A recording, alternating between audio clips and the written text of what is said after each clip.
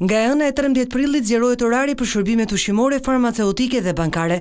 Ato do të qëndrojnë të hapura deri në orën 5:30 të pasdites. Edhe leje dalit për qytetarët do të zgjaten me 30 minuta, ndërsa në fundjavë do të ndiqet i njëjti regjim.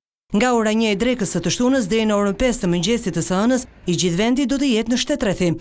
Masat e reja janë komunikuar nga kryeministri Edi Rama në rrjetin e tij social.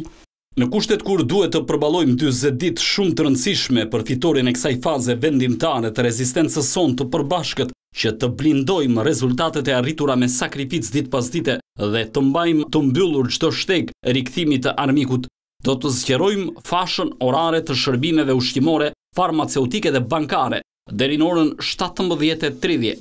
Vendimi për të lejuar përdorimin e makinave personale nuk është marrë ende.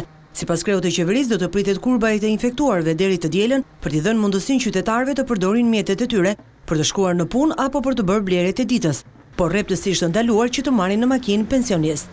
Do të zgjerojmë brenda javës së ardhshme nëse kurba e infeksionit do të qëndrojë në trendin aktual, mundësinë e lëvizjes me automjet privat të atyre që punojnë në hapësirën e lejuar të aktivitetit ekonomik. Javën e ardhshme do të prezantohet rregulloria që do të ndjekin bizneset e vogla që do t'i rikthejnë aktivitetit të tyre.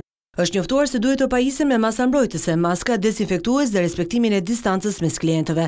3 pikat në të cilat do të zgjerohet paketa ekonomike e para pagën e luftës pritet ta përfitojnë.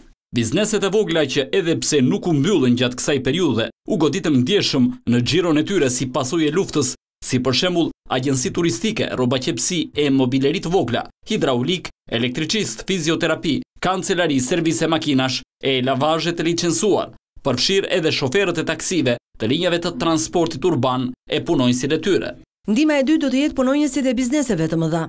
Punonjësit e bizneseve të mëdha që bazuar në listë pagesat e fundit të ditës së djeshme figurojnë të goditur nga lufta në vendin e tyre të punës, të cilëve do të sigurojmë mjetet e nevojshme financiare të rezistencës për 40 ditët vendimtare në vijim, duke mbajtur parasysh se një pjesë e madhe e tyre mund të rikthehej në punë deri në fund majit dhe se paketa mund të rizgjerohet sipas dinamikës e nevojave të luftës në 10 ditëshin e fundit të muajit maj. Kreu i qeverisë njofton se mbështetje financiare do të përfitojë edhe sektori i turizmit dhe fasonerisë.